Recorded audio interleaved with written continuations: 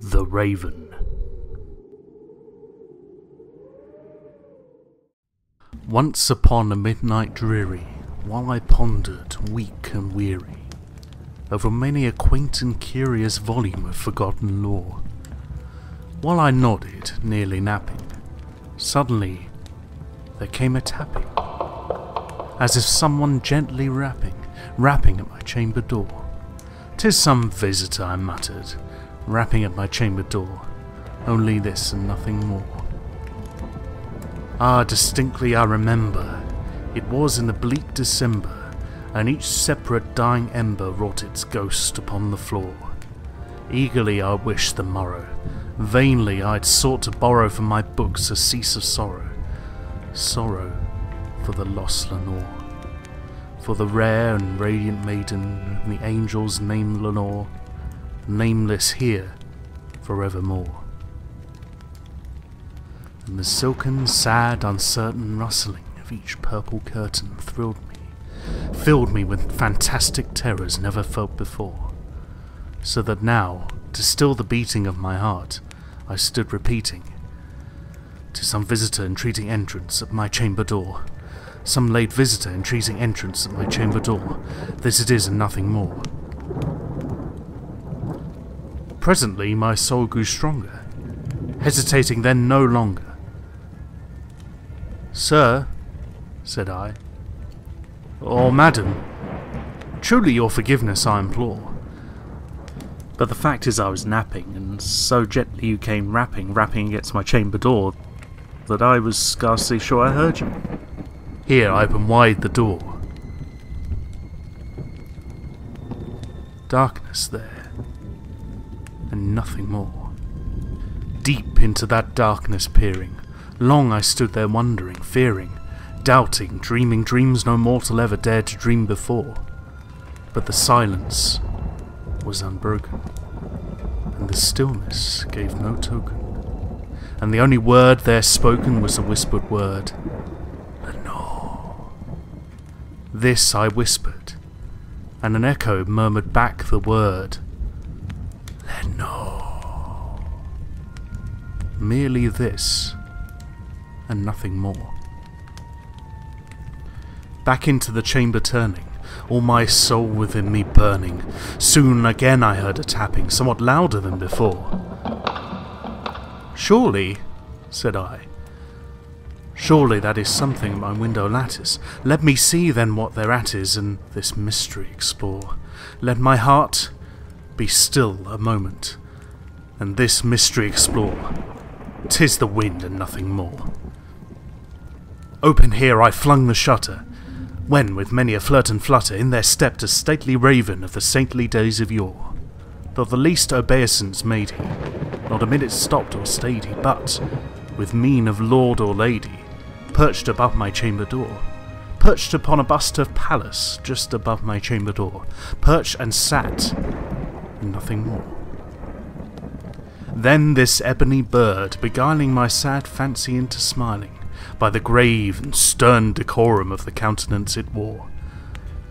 "Though thy crest be shorn and shaven, thou," I said, "art sure no craven, ghastly, grim, and ancient raven wandering from the nightly shore. Tell me what thy lordly name is on the night's Plutonian shore."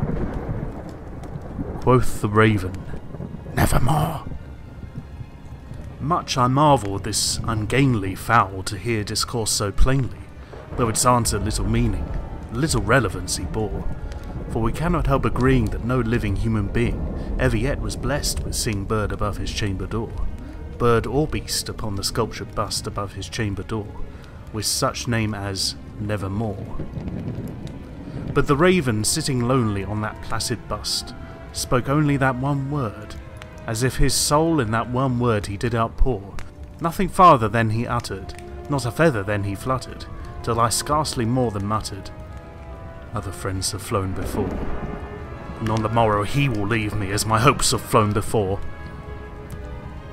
Then the bird said, "Nevermore." Startled at the stillness broken by reply so aptly spoken. "Doubtless," said I, "what it utters is its only stock and store, caught from some unhappy master whom unmerciful disaster followed fast and followed faster to this song's one burden bore, till the dirges of his hope and that melancholy burden bore of never, nevermore. But the raven still beguiling all my fancy into smiling, straight I wheeled a cushioned seat in front of bird and bust and door. Then upon the velvet sinking, I betook myself to linking fancy unto fancy, thinking what this ominous bird of yore, what this grim, ungainly, ghastly, gaunt, and ominous bird of yore meant in croaking, "Nevermore." This I sat engaged in guessing, but no syllable expressing, to the fowl whose fiery eyes now burned into my bosom's core. This and more I sat divining, with my head at ease reclining, on the cushion's velvet lining that the lamplight gloated o'er, but whose velvet violet lining with the lamplight gloating o'er, she shall press, nevermore.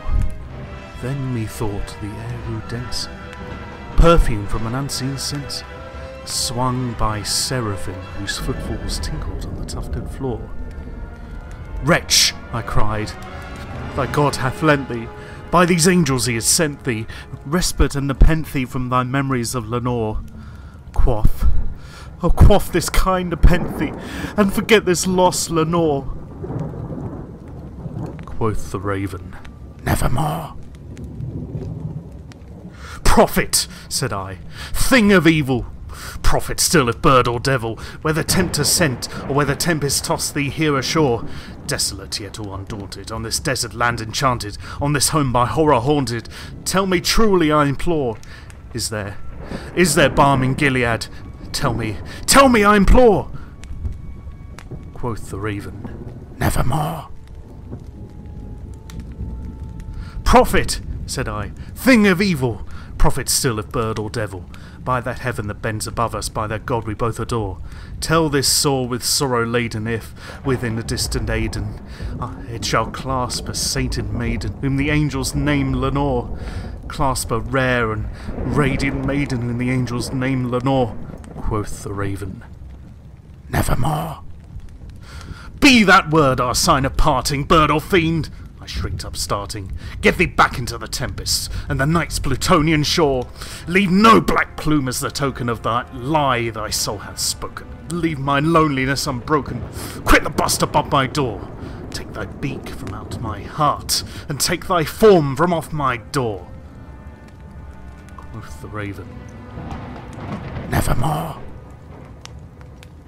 And the raven, never flitting, still is sitting on the padded bust of Pallas just above my chamber door, and his eyes have all the seeming of a demon's that is dreaming, and the lamplight o'er him streaming throws his shadow on the floor, and my soul from out that shadow that lies floating on the floor shall be lifted nevermore.